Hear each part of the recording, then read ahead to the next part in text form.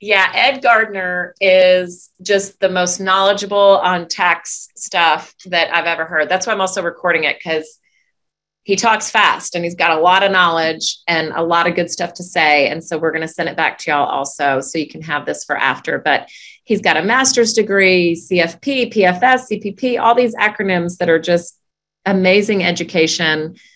He owns his own firm. How long now, Ed, have you owned your own gig? Years and years, 30? Over 30 years. Awesome. He's written a book. He's got a movie coming out that he's going to talk to us about. At some point, he'll tell you. It's really cool. And he's been on TV, news channels. He's definitely the resident expert. So with that, I'm going to stop sharing, Ed, and then you can just go ahead and share your screen and let us know whatever we got to know about 2021 taxes. Good morning, everyone. You know, when someone makes a presentation, sometimes, especially on Zoom, we don't always pay attention the whole time. And so a presentation to me is like a coloring book. I don't know if you could see, but you could take no mental notes. But you know, when someone gives a presentation, it's like a coloring book. They give an outline. So today I'm going to give you an outline of things that you need to know about your taxes. But also I thought I'd start out with a few marketing tips. And you know, one thing that we do with the coloring book is that we color. So today I hope that you'll listen to me so that we can help save you some money on your taxes. But you know, a few marketing tips that I'd like to share at first is, one, you might want to write down 10 to 11:30 and 2 to 3:30 are the best times to be on the phone. And when you're on the phone, I recommend that you stand up. You tend to project better when you stand up. And something that you might consider doing is, if maybe your year's starting out a little slow, why don't you maybe go through your list of contacts that you've had for the last 5 years and maybe give them a call saying, you know, with the virus, I was thinking about you and I wanted to see how you and your family are doing. And of course, what have you been up to? They're going to ask you what you're doing, and you can refresh them about you working with real estate. And another marketing tip I want to give is that when you talk to people, watch their eyes. You know, if someone looks up, they're visual. And we a lot of times want to communicate how we feel comfortable. We need to do a paradigm shift and communicate how the person you're talking to. So if they look up, a person's visual. If they look straight at you, they're audible. And you have people that tend to do this, and they look down and they look back up. It's not that they're not listening to you. They're what's known as kinesthetic, touchy-feely, caring, emotional person. So you want to talk with emotion. Now, you're probably saying, how's this going to help me? And if a person was going to not tell the truth to you, 9 out of 10 times, if they tend to look to their right, which is your left, they're lying to you. 1 out of 4 times, they're ADD. So you can't base it on the first look. So let's start talking a little bit about you being an exceptional realtor. Starting out with, there's some information you might want to share with the person that you're listing a house for, or a person that's buying, is that they're moving from their old house to a new house. Well, IRS over the last 3 years, should they come back and contact a person needing more information, or they want to potentially audit them, they're going to send any correspondence to their old address. So at the back of the handout that you were given, there's a form 8822. That's change of address. That's something that you would mail in to Austin. For those of you that work with businesses, it's a form 8822-B. And again, that's in the back of your handouts. Now, something you might suggest to both the seller and the buyer is that they get a copy of the settlement statement. Of course, the seller, the one that they originally had with the house. And if they refinance, get that. And go around the house and make a list of any improvements they've done. Maybe they redid a bathroom, a kitchen. Maybe they put up a fence, a new AC, a water heater, a roof. All this goes into the cost of the home. Under current tax law, if you're in a home 2 out of 5 years, and if someone's in the military 2 out of 7 years, you can make a profit, if you're single, of $250,000. If you're married, it's $500,000. And of course, to help lower that game would be the extra expenses that you had at closing, at the purchase, and also the improvements. Another thing is dealing with your record keeping. IRS has 9 circuits. We're in what's called the Houston district. They like pieces of paper. So you might recommend to people that they start a folder on their house, and any improvements that they've done, that they put copies of the receipts. And likewise, on the expenses that you have in your day-to-day operation as a realtor, you might need to keep a copy of the receipts. And I recommend that you get a folder and you keep it on every vendor that you have. You know, you might say, well, Ed, it's easier for me to throw everything into the January folder of the expenses I incurred in January. Well, should you get looked at by the IRS is going to want you to prove up the receipts, for example, for your cell phone, for your internet. So you got to go through a lot of folders. You got to go through a lot of envelopes. You got to go through a lot of paper to get all the bills on just your cell phone or your internet. So if you have a separate folder on each, you have all the information on each expense that you have.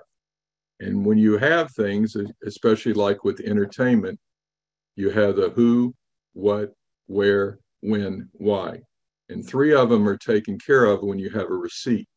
So for example, who, it might be John and Mary Doe. What is how much? Where? Maybe you took them to Houston's. When? February 3rd, 2022. Why? Potential customer referral source discussing buying homes in the XYZ neighborhood. So it's important that you, again, keep those receipts. Now, some people do records different ways. One example is with QuickBooks. A lot of people have used that. Some people may do an Excel spreadsheet. And I encourage you, don't wait to the end of the year to try to add up everything. You want to do it early in the year. So you want to try to do it maybe weekly, if no longer than monthly. Because if I asked you on a receipt, where were you at this time 3 weeks ago, most people don't remember. So the same way you may have receipts that don't have all that information. Now, IRS, should they audit you, they're going to look at your calendar. So I recommend that you make sure that you keep your calendar and that you make sure how you record things. You don't want to say that you took someone out for a meal and in your calendar it said wife's birthday, anniversary, boyfriend, girlfriend, you know, whatever the case might be. Now, on your deductions, IRS wants it to be ordinary and necessary. So if you're making $50,000 a year and you go have a $1,500 meal, that's not ordinary and necessary for the income level that you're at. You want to be able to document everything. And of course, I have to share with you that you can't cheat on your return because the IRS can hit you with penalties and also potentially go into prison. Now, when you work with someone on your tax return, there are a lot of people that start doing tax returns, of course, at tax filing season. Make sure that they're familiar with the realtor. Of course, we would love to help you with your returns, but whoever you use, make sure that they've worked on returns for realtors and make sure that they keep current with the law. Ask them not only what they do during tax time, but what they do to keep current on the tax law. Your different expenses, I'm going to kind of go alphabetical, and some of them I may skip through, but we'll start out with, of course, any form of advertising you do. You put up signs, flags, maybe you put ads in print material, maybe you do something with radio, TV. Now, if you do something like radio, TV, whatever, you can't just do it once. You need to commit to do it for at least 3 to 6 months. There is repetition is everything, and that's what they do to hear you. Some of you may have an answering service. Some of you may have an answering machine. Those expenses would also be deductible. You may have some sellers that don't want to pay for the appraisal fee, and you pay out of pocket. Now, if you are a W-2 employee, the expenses that I'm talking about now, you cannot deduct. But if you are a 1099 person, a contract labor person, then these expenses that I'm talking about, these are things that you can deduct. You may, of course, incur your HAR due, NAR dues, your MLS dues. You may be a member of the Chamber of Commerce. So these type of expenses, they are deductible. Now, sometimes when you go to sell a home, you may offer to pay for paperwork with an attorney, or maybe have them consult with the CPA. Those expenses are deductible. In fact, when you sell a home, there may be some times when someone has done their own tax return and the underwriter requires a letter for an independent CPA that they have filed a return and they've been self-employed for 2 or more years. If you need help with that, our firm does prepare those tax letters, those letters that are required by the underwriter. So if you need help, please feel free to give us a call. Now, when you talk about your automobile, there's a couple methods that you can use, but on all methods, you need to put down your odometer reading January 1st every year or January 2nd, and of course at the end of the year. Now, in my example I'm going to give now, I'm going to give it using whole numbers, but IRS, if on your return you say you drove exactly 10,000 miles, they probably know that you're not keeping a good track. And in keeping record of your automobile, of course, you can manually write it down. Now, some people have used different apps. One that I have heard from a lot of people they use, and I'm not just pushing them, is one called MileLQ. Of course, if you do something personal, you go get a haircut, go to the grocery store, whatever, on that type of app, if you push it to one direction, let's say to the left, that's personal. But then you may go to a meeting, you may go to a listing, you may go to the title company for closing.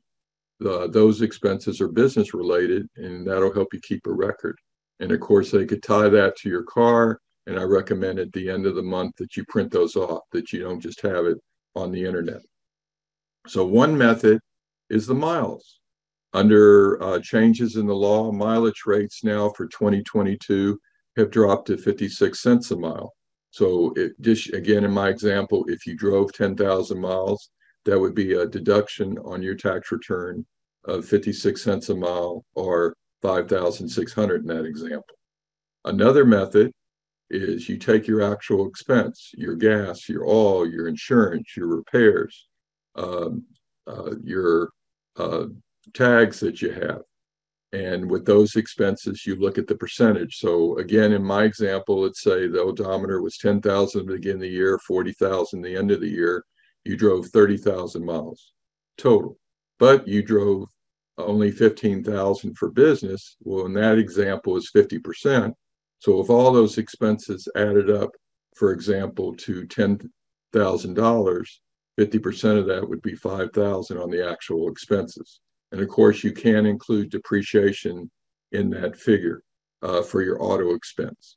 Now, if you have parking and tolls, those are additional expenses.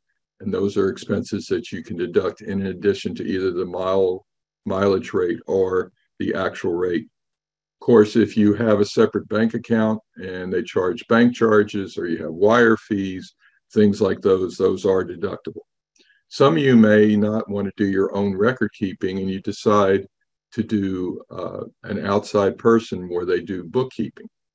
And by the way, if you have anyone that is contract labor, the bookkeeping, or maybe you have a handy person that to sell a home that something needs to be fixed and you go ahead and engage them to fix that. If you pay someone $600 or more a year, you have to issue what is called a 1099 NEC. Again, that's 1099 NEC. And rules over 2 years ago, it used to be the 1099 miscellaneous, but IRS changed it again in 2021. And of course, in the future, where it's the 1099 NEC. And before you pay someone that contract labor, you want to have them fill out what's called a W-9 form. These forms, by the way, you can get on irs.gov. That's irs.gov. You go to their website and you could print it off. And of course, you might say, well, hey, I just had someone do something this week, and it only cost $150, so that's under $600. Well, I still would have you fill that out because you don't know later in the year, in the summers, 1 or 2 closings may come up and you have them go do something. Then all of a sudden they earned over $600 for the year. Now, under $600, again, you don't have to issue a 1099 NEC. Now, you're going to say, why is this important? Well, if IRS ever looked at your tax return, they're going to see the expense, but if you didn't file the 1099 NEC, IRS can disallow that deduction. And the 1099 NEC are supposed to be prepared and transmitted to the IRS January 31st of every year. So any expenses now in 2022, you would need to prepare that and not only give to the person next January, but also send it in to the IRS. And you also send it in with a transmittal form, which is called a 1096. Now, some of you may decide to buy books, and not only in doing real estate, but maybe in how to communicate better with people, how to sell. So those books are deductible. In fact, there's 3 books I like reading, and I'm going to share with you. I reread them every year at the beginning of the year. The first is Who Moved My Cheese? The second book is Think and Grow Rich. And the third book is called The Power of Focus. A lot of times we spend 80% of our time on things that aren't important to us. And that last book kind of helps highlight some activities, some methods that you do to make you more productive in your day. Some of you may pay a broker fee, a desk fee. Again, if you're 1099 person, those expenses are deductible. And of course, if you purchase business cards, the business cards that you pay for are deductible. Now, in business gifts, you're officially only allowed to deduct $25 a person. In a married couple, RSIs is one person. And I know some of you, when you sell a home, you may give a gift more than that. But again, that is only deductible up to $25. Now, you may have a cell phone that you use. You are allowed to deduct 100% of that because you can't call, for example, T-Mobile and say, hey, I'm only going to use it 50% of the time for business. Can you only charge me 50%? So you are able to deduct the full amount. And if you have a office, whether it's a physical office or a home office, which I'll talk about in a few minutes, you can deduct the full cost of that landline if it's specifically in primarily used just for business. And of course, if you have any type of clerical help that you have. Now, technically, if you control where someone works, when they work, and they have no risk of loss, they are an employee, and you are supposed to take out payroll taxes and also match them. Now, you may use someone to help do coaching to help improve your business, which I encourage someone to not only have a coach, but maybe consider having what's called a mastermind alliance. You may have other people that are in different businesses. Maybe some of you have joined some of these networking groups. Of course, they can help communicate the services you do and help give you referrals. But in a mastermind alliance, which I strongly recommend, is you help each other coach each other's business. I don't know if you know the auto dealer Ford and Goodyear, believe it or not, the owners of those companies met frequently. In 1 month or one visit, they talked about one company, and the next time they talked about the other company. So they helped share with you ideas to help improve your business. You may, of course, you're required for your license to have continuing education. You know, I believe it's every other year. So with the continuing education, these courses, the materials are deductible to you. You may go to a meeting that's out of town. So you can deduct the airfare, you can deduct the hotel room, and of course, any parking and tolls along the way. Maybe you have, sorry about that. You may have along the way where you have local transportation. So you're out of town, you have a Uber, a Lyft, a cab, a subway.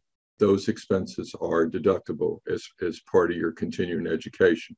Now, some of you may decide to not go somewhere, but maybe get some educational tapes. Those are deductible also.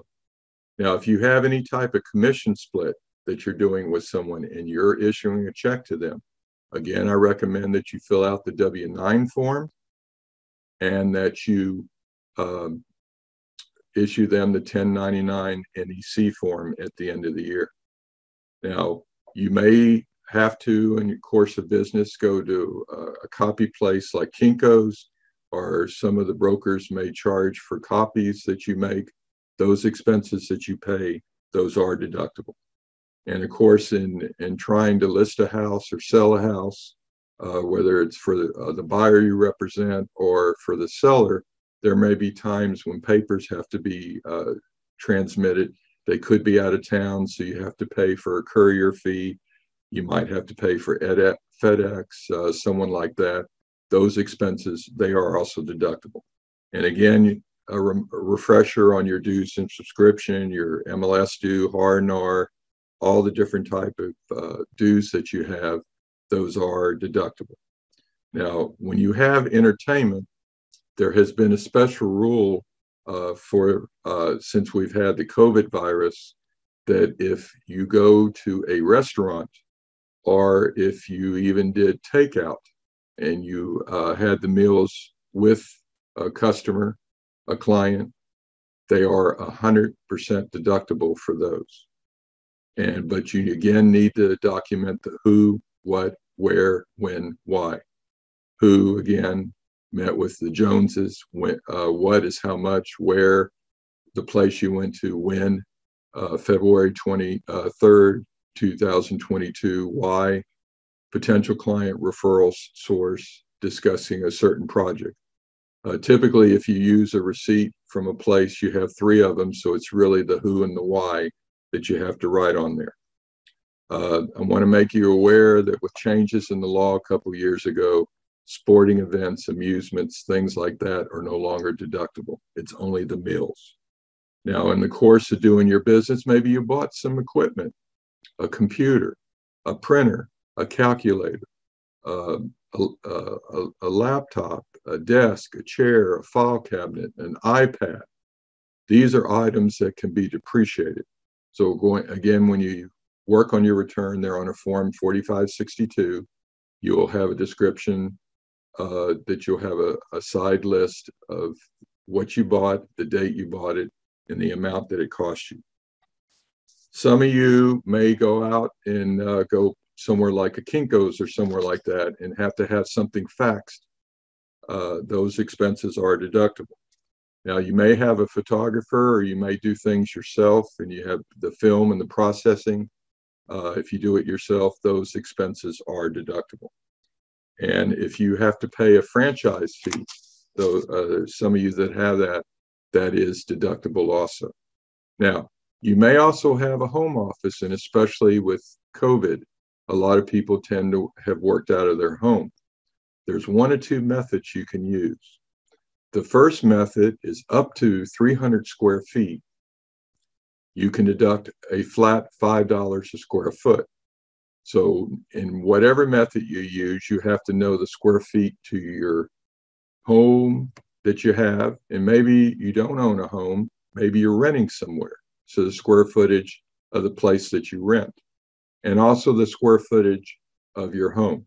So in my example, I'm going to use round numbers, and we know on the actual return they won't be round numbers, but maybe you use a 10 by 10 room. So that's 100 square feet, but you're in a 1,000 square foot apartment, 1,000 square foot home.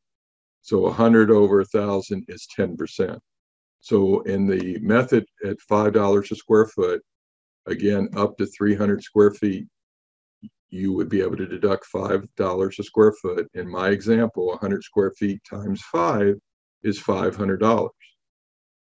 And if you happen to use more space than the 300 square feet, you use 400, you still can only take the $5 on the 300 square feet. The other method is that you take your actual expenses. So you take the interest on your house, you take the taxes on your house, you take your insurance, homeowner, wind, flood. You might also look at the mortgage insurance premium that you have to pay, the PMI, when you have loans more than, of course, 80%. You may have utilities, water, gas, electric. You may have your association dues. Then you also may have repairs to your home, the depreciation. And let's just say that all that added up to $10,000 in an example. And you had that 100 square foot room, 1,000 square foot house, which is 10%. You can actually get a $1,000 deduction. And by the way, those that are 1099 people, there's a form Schedule C that you would fill out. And there's a supplement schedule that you would have for a home office. Now, I want to make you aware that if you do take the home office and you do take those expenses on your Schedule C, and I'm going to go back and just hypothetically say that $10,000 was only taxes and interest on your home, you can't also put that in an itemized deduction. So you would only be able, in that example, to carry over $9,000 to the itemized deduction form or the Schedule A. Now, some of you may have had a finance. Maybe you have some closings that are going to take a while and you had to use your credit card to pay for some bills. And the interest expense that you have, that would be deductible. And again, your internet that you use in your home office, you're able to deduct the full amount of the cost of the internet. And as a home office, another expense could be janitorial, or you may, I know in one or two cases where people have paid someone to clean a home. That is on a home that's being sold. That is a deduction for you to take. You may decide to hire a locksmith to change the locks. So any new keys, the locksmith on a sale of a home, that is deductible to you. Some of you may pay for some mailing lists or some lead lists. Those expenses are also deductible. And of course, you may have someone that has talked to a professional attorney or CPA for consulting in regard to selling or buying a home, or you may come in to learn some different rules on, for example, which I'll talk about in a little bit, where someone has rental property, what impact they have when they buy it, how they can deduct things, and how they sell it. You also may have, of course, your license that you have to pay to have your real estate business. That is deductible. You may, of course, buy lock boxes. Those expenses are deductible, and you may sometimes have a P.O. box where you get your mail. Those expenses are deductible. Now, some of you that may not know this, but there used to be a book called a map book where it had a road map to where someone can look up on how to get to different places. And yes, there are still people that use that, called the key map. If you still use that, that is deductible. And of course, your MLS dues, again, are deductible. Now, you may have different networking events that you go to. I'm very proud. I'm a past member of the Galleria Chamber. In fact, I was the vice president of community relations. I had started their breakfast seminars. My first speaker was Mayor Whitmire. My second speaker that I got was Police Chief Brown before he actually moved on to a higher level in our city. Some of you may have office supplies that you have. And of course, that's deductible. Postage, maybe you send out mailing, maybe you send out things. In fact, a marketing tip I'm going to give you is if someone is kind enough to refer someone to you, spend the time and write them a thank you letter. And believe it or not, when someone, you list a home or sell a home for them, why not write them a letter after you sell the home or they buy a home, to write them a letter and thank them for being a client, and to your family of clients, and if you can help them in the future. And you might want to write down the PS that I recommend that realtors do. The best thank you is a referral from a satisfied client. PS, the best thank you is a referral from a satisfied client.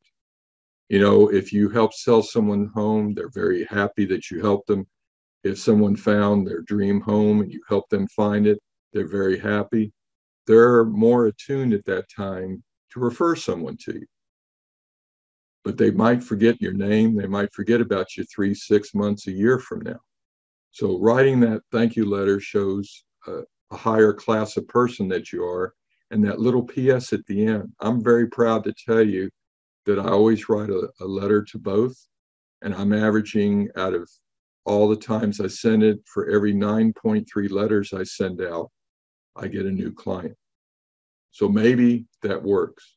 And by the way, that book I shared with you before, Think and Grow Rich, he supposedly interviewed about 500 successful people, and they came up with common traits that they have. And maybe if you just copy some of the traits that people have used that have made themselves more successful, it might rub off on you and make you more successful.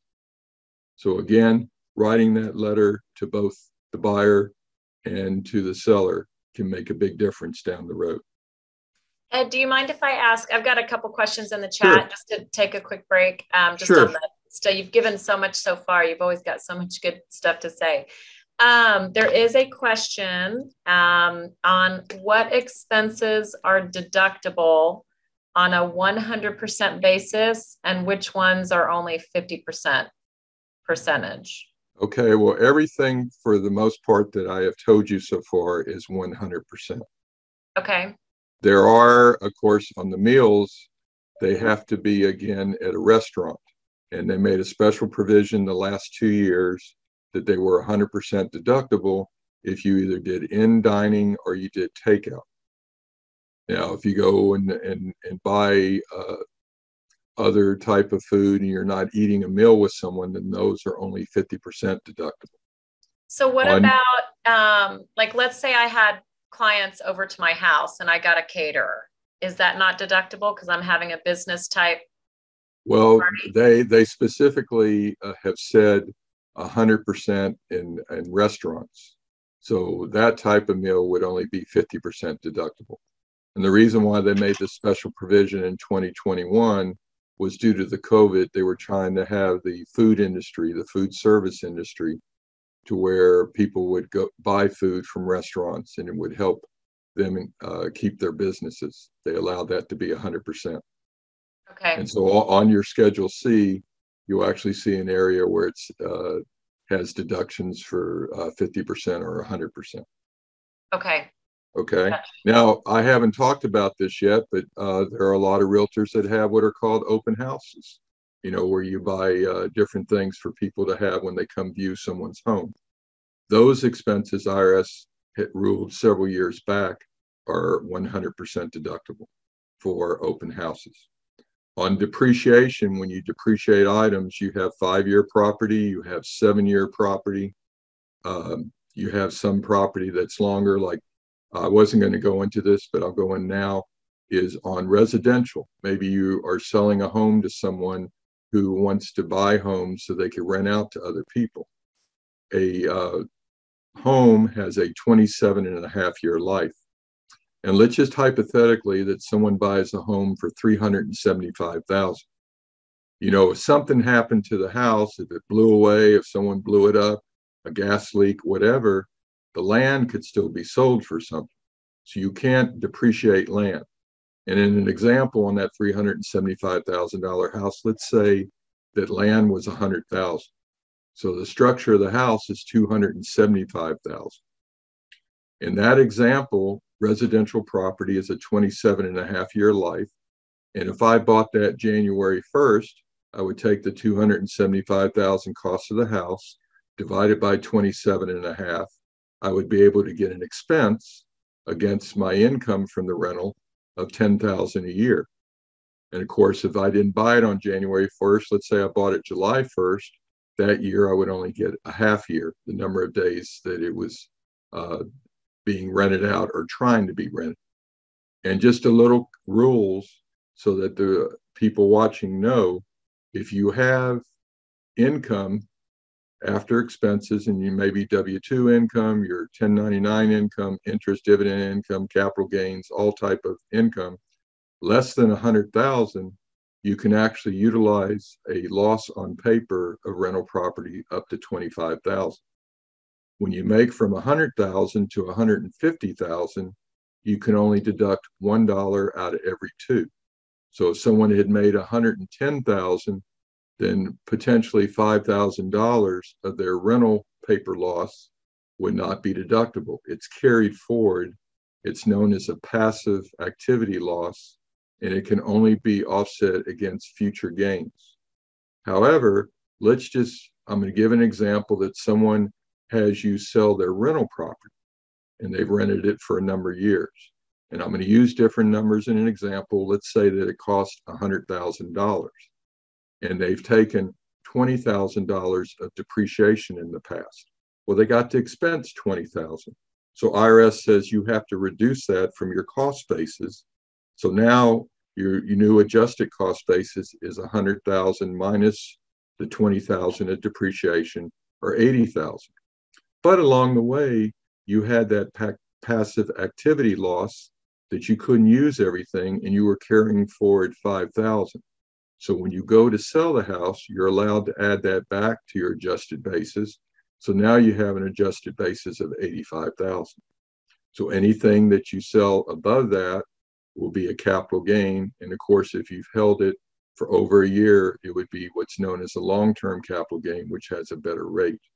Now, are there some other questions that you want to ask? Yes, there is actually. Yes, about selling. This would be in regards to a primary, but she says, I've been told that there was a recent change that disallows the 250K or 500K on a home that you have lived in 2 of the past 5 years if you have leased it prior to sale. Is that correct? If you've leased it to prior of sale, then that rule has been around in the past to where part of that may have to be shown as income. Okay, if you've taken depreciation on the property. Well, I think she's asking about like a primary though, which I guess you wouldn't have. Well, if it's primary, then no, it's the 250 and the 500,000. If you've not leased that out. Now, let's say you've leased it. So I guess what she's asking is let's say you buy it and in year 4, you lease it out. Then right. Is that well, if you've taken some depreciation and you've shown that it's a business expense, then there will have to be an adjustment. Okay.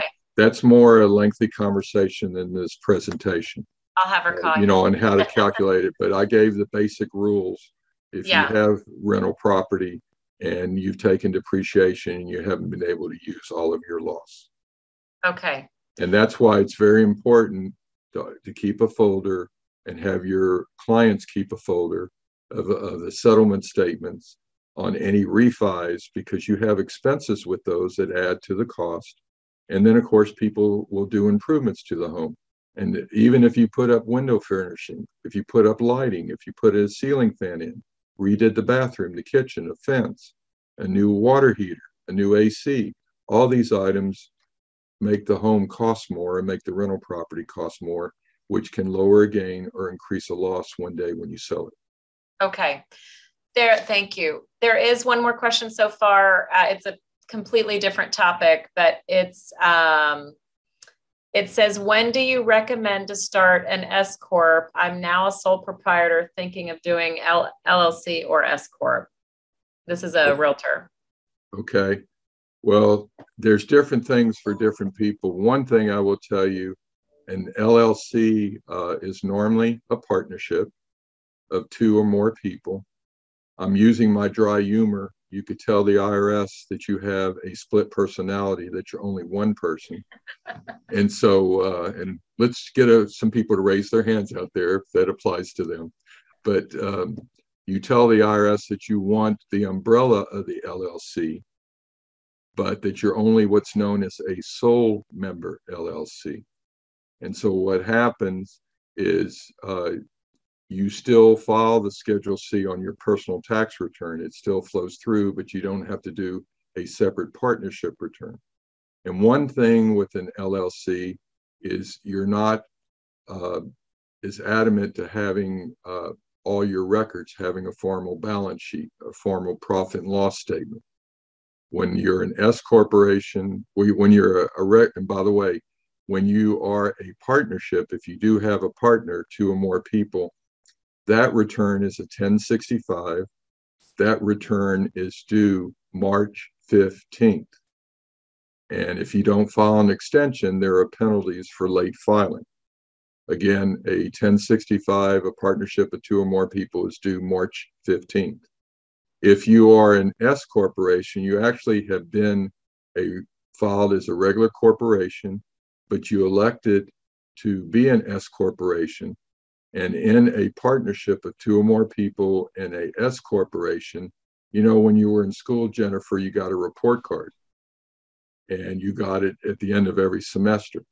Well, the tax year for both of those typically are a December 31st year end, and each partner in a partnership, and when you're an S corporation, you're called a shareholder, you get a report card, which is called a K1.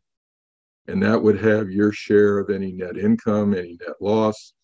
Maybe your entity decided to invest in the stock market under that umbrella, and so you have capital gains and losses.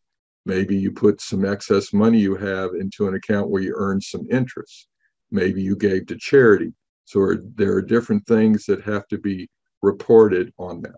And in an S corporation, of course, one thing that happens is you have to have a more formal set of books. You have to have a balance sheet. You have to have a profit and loss statement.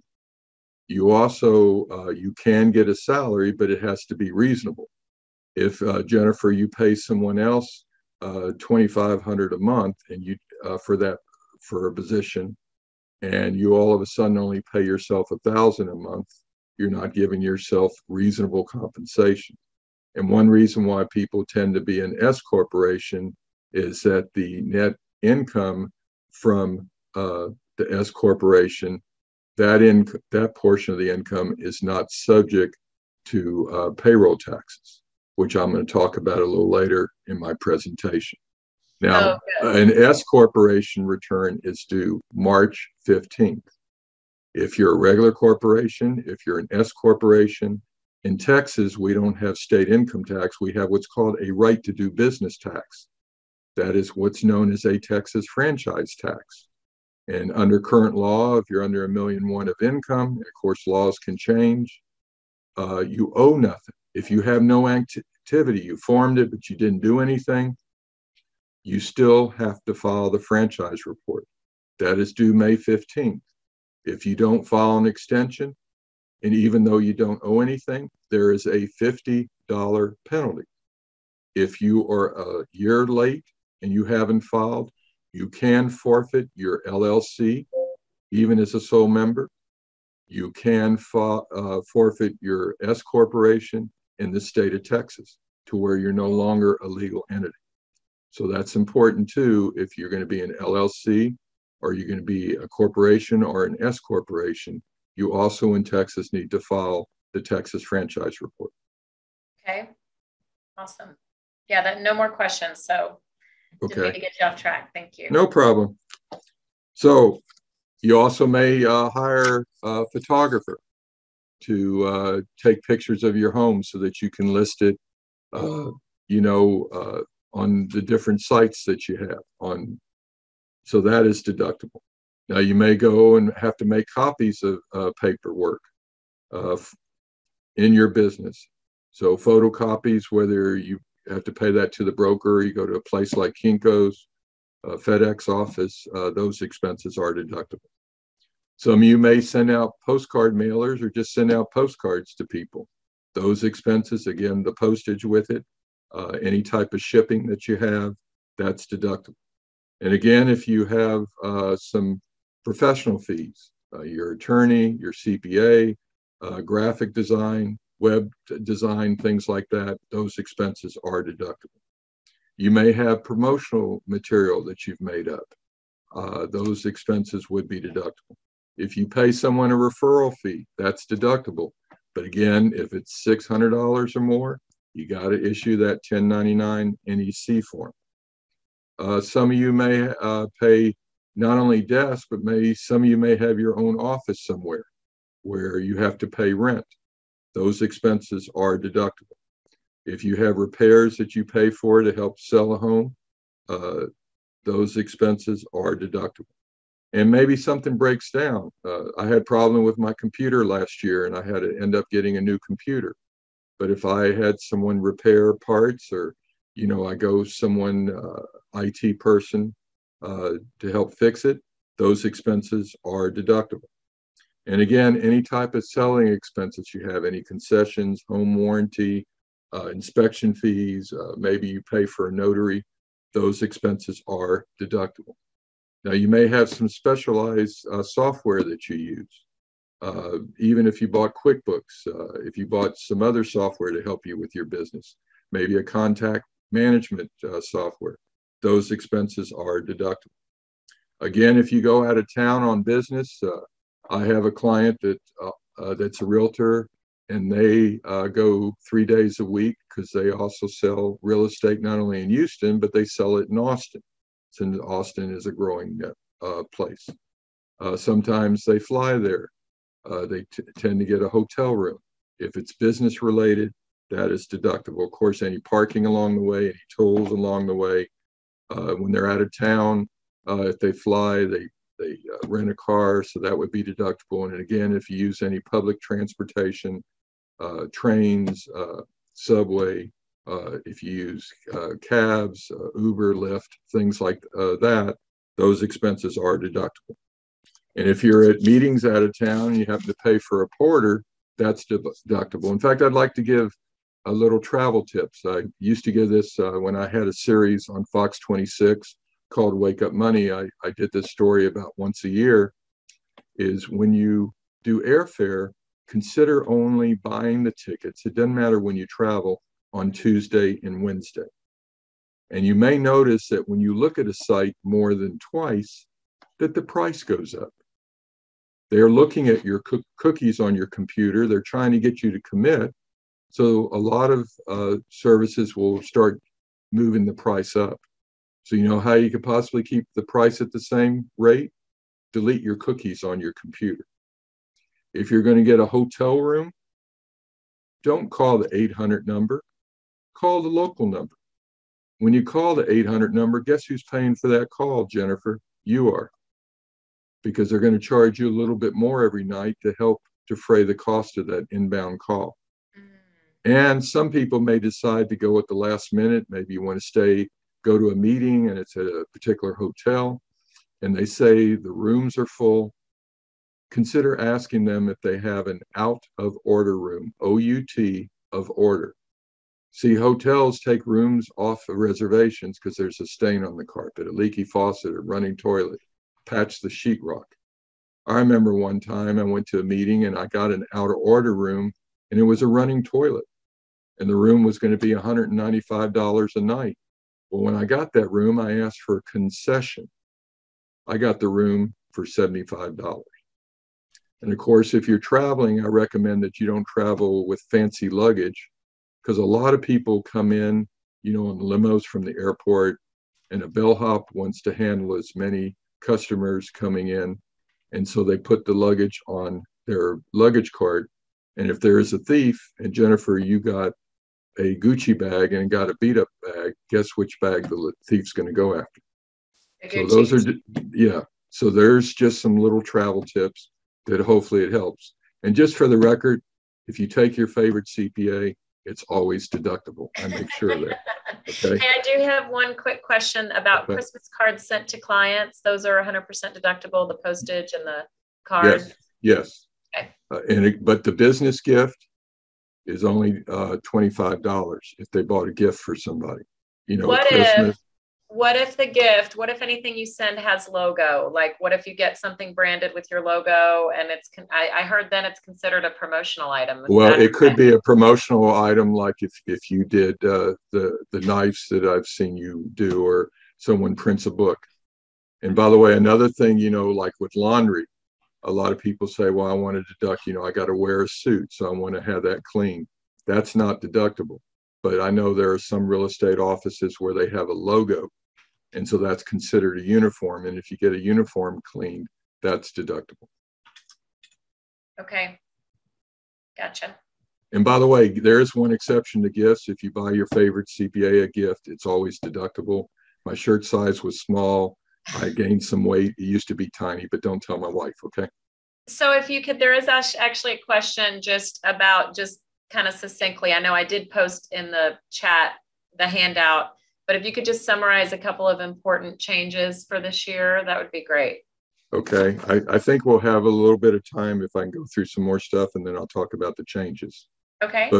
But one thing I will say is if you have any loans that were forgiven for student loans under the current law, the forgiven loans are not deductible. There's a sunset. I believe it's 2026. I don't have it memorized. It's in the handout. It will be fully taxable later on. If you have unemployment income, in 2020, you were allowed to exclude a portion of that. They didn't continue that. And so in 2021, if you have unemployment, that is going to be 100% taxable. On child care credit, I did stories on 13 and 26 about this. People got advance credit payments. If you had children under 6, you got $300. 6 to 16, you got $250. And so to help people with their cash flow and their needs during the COVID virus, they did advance payments from July 1st through December 31st. They have stopped that for 2022. You don't get those payments anymore. But something important is when you go to do your return, you are given a tax credit of $3,000 for a child 6 to 17 and $3,600 for a child under 6. Well, you got advance payments. So you should have gotten a letter in January where they told you how much the advance payments were. You have to reduce the credit on your tax return. A lot of people are going to miss that. And IRS only came out within the last week saying they made errors on that letter. So even though you have a number on that letter, you might go back in your bank and you might double check, or maybe you had checks sent to you because they didn't have your routing number and your account number, and add up from July through December how much you got on your children. And another important thing is maybe last May, you didn't get the recovery rebate. Your income could have been higher, and maybe someone went into real estate because they were laid off at the company they worked for. So IRS based it on a higher income for you and your spouse if you filed a married joint return. But in 2021, your income was low enough to where you would be eligible for that stimulus check last May of $1,400 a person. Please listen closely. On the second page of the 1040, there's a line for recovery rebate credit. If you didn't get that $1,400 and you were eligible for it, or maybe the recovery rebate was like going up a roller coaster. The more money you make, that rebate amount gets smaller and smaller to where you're not eligible for it. You can actually get it on the tax return that you file for 2021. And if you do get a refund and you're in real estate and maybe you start it this year, maybe you start it late in 21 and you feel that you're on track to make a lot more money, and maybe you're no longer working at that old company where they took out income tax, and that's part of the reasons why you got the refund, you might consider applying the refund you got to your 2022 taxes. And I'm jumping ahead a little bit, but if you're self-employed now, you're new to real estate, and you're making money, no one's taking taxes out. So you have to pay in taxes yourself. Because when you worked for someone, if you got paid twice a month or every other week, they took out for Social Security, Medicare tax, federal income tax. Well, now the IRS wants you to pay in 4 times a year. So the first estimated payment's due April 15th. The second one's due June 15th. The third one's due September 15th. And so you have money to buy Jennifer and me a gift at Christmas. They don't ask you before Christmas. So the fourth payment for 2022 would be due January 15th of 2023. Because if they had you pay before Christmas, people would have less money and retail sales would be down with people paying their taxes. I'm trying to think of another one or two real fast. Capital gain rates, the thresholds to where it goes to 20% in my handout has increased a little bit. The educational break of being able to take a deduction for tuition That is no longer eligible in 21, though the different tax credits for going to college for your tuition, they still are in effect. And what I'd like to do is kind of go back, if it's okay, Jennifer, to some of my expenses that I was going to talk about. And then we have time, I'll go into more of the changes. Okay. Yeah. I know that, some changes, that's kind of how we advertised it. So I know some people are going to be concerned about that. So yeah, we've got 25 minutes left. So, okay. Of course, if you pay for a virtual assistant, that's deductible. If you have a website, the cost of the website, that's deductible. Now, when you're a realtor and you're contract labor, no one's taking taxes out. So Jennifer, if you paid me $100 salary as an employee, I'm going to pay in Social Security and Medicare tax of 7.65%. You, the employer, have to match it. So in reality, you spend $107.65 on my $100 salary. Well, when people are 1099 income, contract labor, they technically are considered both the employee and the employer. So you have to pay in 15.3%. That's a 7.65 times 2. So hypothetically, if someone made $100,000 net income, that's $15,300 that they have to pay in. There's a form SE that you would fill out if you're doing your own tax return. Now, what about regarding virtual assistants? So on the 1099, virtual assistants, let's say they're virtual and they're in another country. They don't need to get a 1099. It doesn't matter to them. Well, technically, you're supposed to issue a 1099 to anyone $600 or more. Okay. Okay. And then what about if you hire a social media company to help you? You're supposed to issue them the 1099? Technically, anyone who's not a corporation, you're supposed to issue. So if someone was an LLC, technically you're supposed to. Corporation, you don't have to, but I do have some business clients that ask me for my federal ID number and they issue me a 1099. Because IRS wants to make sure that people report their income. In fact, on TV, one of the segments I did, IRS actually has a new tax form that they want you to report your illegal money that you get. And I remember that the newscaster asked me, do you think people are going to fill that out? And of course, I said, time will tell. I find it hard to believe that people will fill that out. So when someone pays that extra 7.65%, this is something that people will miss on their return. You as an employer, Jennifer, get to deduct the 7.65% that you had to pay on top of that $100 salary. So on the Schedule 1, a contract labor person can deduct the portion that they match on Social Security and Medicare tax. Now, when someone's self-employed, they could put money away to retirement. If you were in a retirement account during the year before you became a realtor, or maybe you're part-time doing real estate, or you have a spouse and you're married filing jointly, there are different thresholds on what you could put away for just a regular IRA.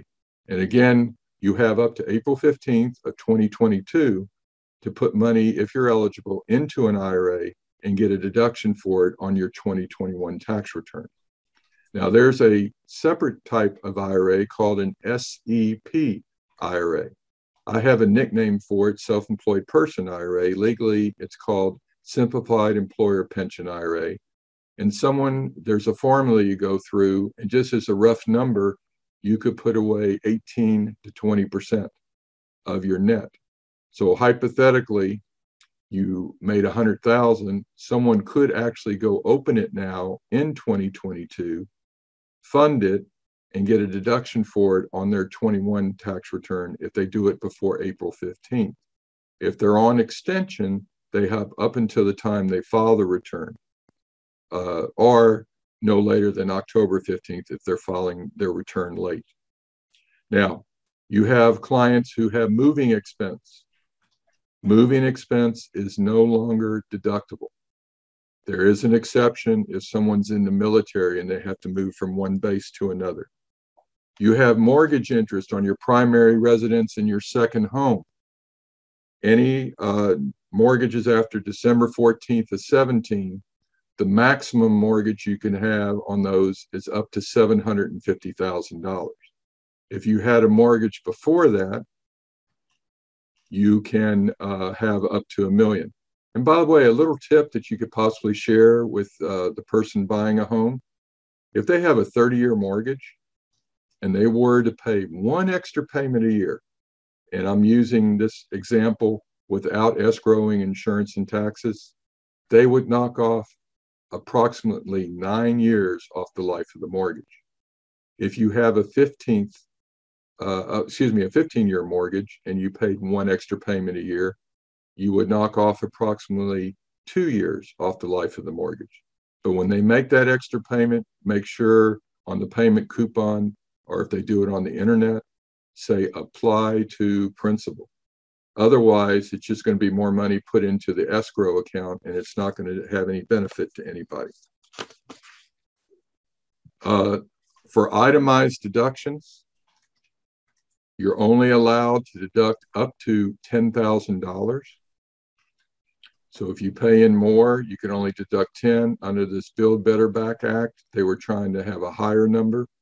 Hopefully that portion will be approved, because there were 3 states, for example, New York, California, New Jersey, where they couldn't, you take the higher of sales tax in addition to your property tax or your state income tax. And the average state income tax in New York was over $40,000. So here all of a sudden the people couldn't deduct the property tax, the sales tax, and they were limited to $10,000. Now, if someone has under $10,000 and you also use a tax table, you're allowed to do big purchases on top of that. So maybe somebody bought a car during the year. Maybe they went out and bought a washer, dryer, refrigerator, furniture. You might share with them that if they're below 10,000 and they do itemize, that they can take those sales tax in addition. And if you had someone maybe toward the end of the year that bought a newly constructed home, see if you can get the builder to tell you how much they paid with sales tax. Because see what happened on the purchase of that house, they bought lumber, they bought appliances, lighting, and they paid sales tax on those items. So your buyer may be able to deduct those if they had enough to itemize. Now listen closely, because this is something that a lot of realtors will miss. A couple years ago, they cut the rates for corporate income tax down to 21%. Would it be fair to small businesses? You have an opportunity of getting an extra deduction on your net income of 20%. Now, on my handout, I had that there's a phase out period, but if your income is below those thresholds, and hypothetically, again, someone made 100,000, there of course would pay Social Security and Medicare tax on the 100,000, but there'll be a special deduction to where they can deduct 20% of that, or an additional 20,000. So that amount, which is known as a qualified business deduction, and also the half of the Social Security and Medicare tax, are the 2 most common things that people miss when sometimes they have an inexperienced tax preparer do it, or they try to do the return themselves. So again, make sure that those are on your tax return. Again, at the back of my original handout, I have my VITA information about me, and I also have the 8822 and the 8822B for businesses for change of address. And those 2 forms, by the way, you have the taxpayer mail in to the IRS. So again, on tax changes, you want to make sure that if you got the advanced child care credit payments from July through December last year, then on the form 8812, when you do the return, you have to reduce the credit by that amount. And if you don't, you could get your return kicked out. If you do get a refund and you do want the payment sent to you, I encourage you to have a direct deposit to your bank account. But please, when you do your return or you have someone do the return, double check their figures. People are known to get dyslexia where they transpose numbers. So especially if you're going to have it sent to your bank account, double check your routing number and double check your bank account number to make sure that they're correct. I have a quick question about home office. Ed, there's a question in the chat.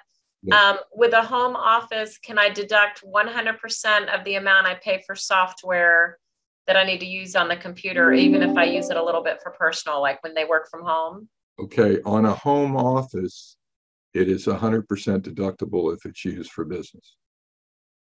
Okay. And also you may have some outside services I didn't mention. Maybe someone does centralized showing or something like that. Those expenses, for those fees are 100% deductible. But like Quicken, Zoom, yes, I mean, let's say they only have one computer. Yes, that is deductible, and you don't take a ratio of it, because again, Zoom won't let you just pay for the portion you use for business. You just pay for the full amount. Okay, gotcha. Thank you. Were there any other questions or? No, for now, that's good. Okay. If I may, as another marketing tip, I did a story. They may air it in February. A lot of people don't keep their goals because they don't know how to set goals. So you might want to write down the word SMART. You want to be specific. You want to be measurable. You want it to be attainable. You want it to be relevant. You want to have a time frame. A goal I had a year ago was to reduce my weight by 50 pounds. And again, never use the word lose. No one likes losing. So that was specific. I will reduce my weight 1 pound a week. Is that measurable? And also, is that attainable? And is that relevant? Of course, I wanted to improve my health. And when you were in school, if you had an exam on Thursday morning at 11 o'clock, you may have studied earlier that week, the night before that morning, or never studied. But if you didn't have a goal to learn about that subject before 11, you may never have studied. So it's important for you to write down, why are you in business? And it's to fund the lifestyle you want to live. So I recommend to people, and I'm doing a little marketing tip here, is I'd like you all to be movie producers. And when they make a movie, they have a storyboard, opening scenes, scenes along the way, final scenes. They know it's a draft. They know it's not perfect. They know they might edit it. So a movie I'd like you to make is called The Rest of Your Life. And if you're a morning person, do it in the morning, afternoon in the afternoon, evening person in the evening. And when you do this exercise, I also want you at the same time to be a photographer. Jennifer, if we were best friends or families, we could probably plan a trip this year. Let's go to San Antonio, Vegas this year. Let's go on a cruise next year. But 6, 10, 20 years from now, that's hard to envision. So yearly for the next 5 years, and then 5-year periods of time, 6 to 10 years from now, 11 to 15 years from now, write down, what do you see yourself doing? What places you're going to go? What people you help? What debt you pay off? What money you save? And last but not least, what money you make. Because the reason you work is to fund the lifestyle you want to live. And most people spend more time worrying about things than setting goals of making things happen. On some more changes during the year, if someone has a large enough estate, the amount to where you pay no estate tax has increased some. During the year, people that are expats, U.S. citizens working overseas, if you have a spouse that does that, the amount has jumped now for last year to $108,700. If you have a nanny at your home, you are supposed to pay in Social Security and Medicare tax. You're technically supposed to issue them a W-2 and take out income tax. There's a Schedule H that you need to prepare. The threshold went up to $2,300 for 2021. Again, mileage rates that you have, that has been lowered for 2022 to 56 cents a mile. Another deduction, by the way, Jennifer, that people forget is your health insurance. So I may have health insurance. I may have vision insurance. I may have dental insurance. If I have positive net income on my Schedule C, my 1099 income after expenses, and I've subtracted half of my Social Security and Medicare tax, and I still have positive income, then I could deduct on the Schedule 1 the premiums that I paid for my health insurance, my vision, my dental insurance. Again, that's an extra deduction that people forget.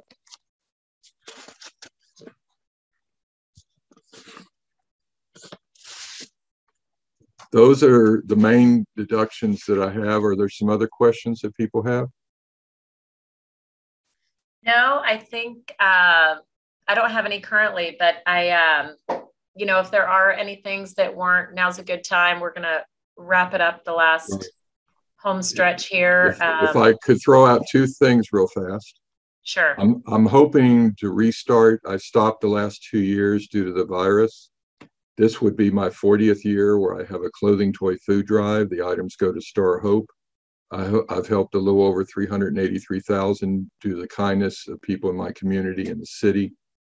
And it's usually the first Sunday in December.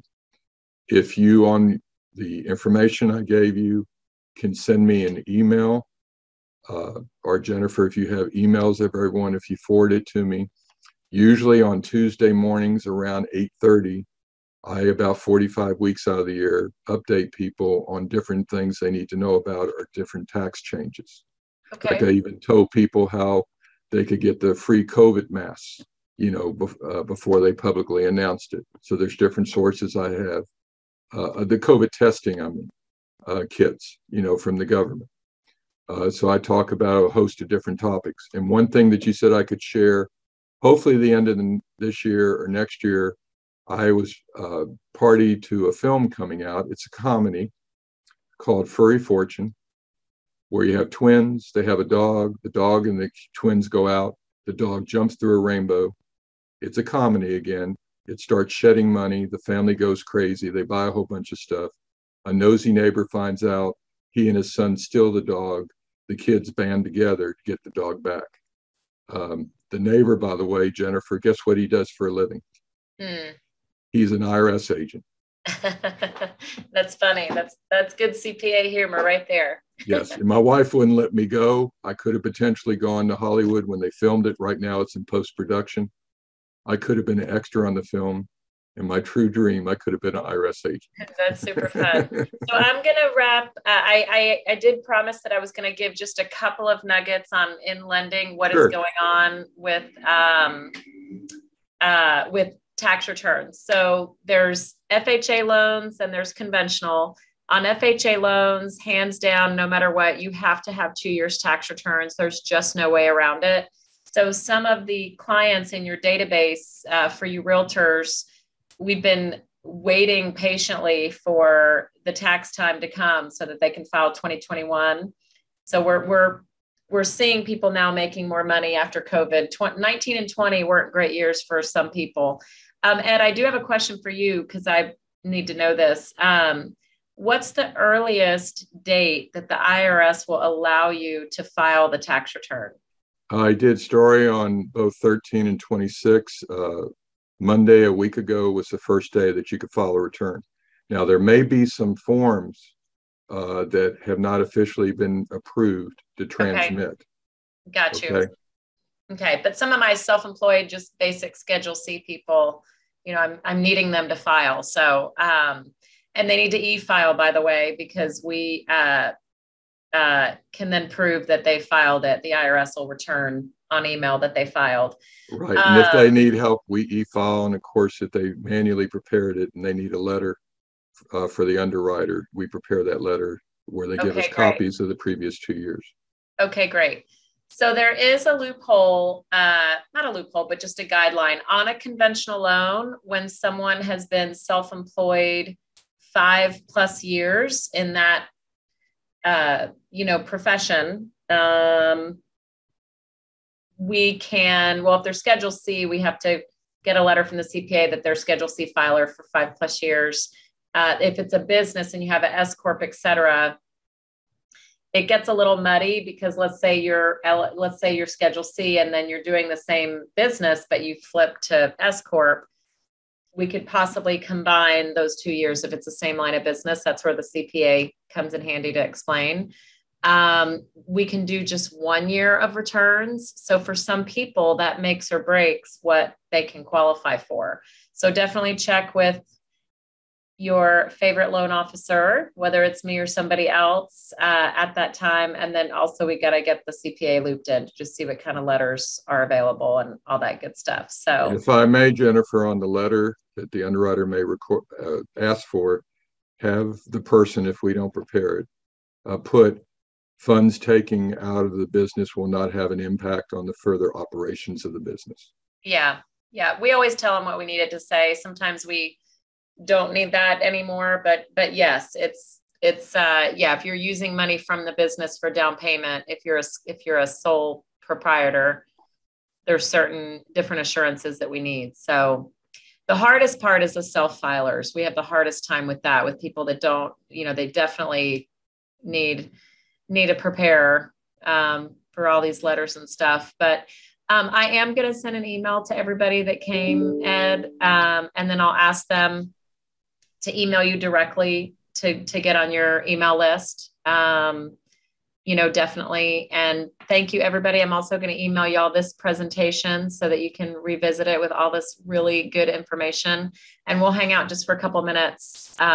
If there's any last questions for Ed while you have him live and in person. So thanks, Ed. Thank you. I want to wish everybody 3 words, and that's many happy returns. That's right.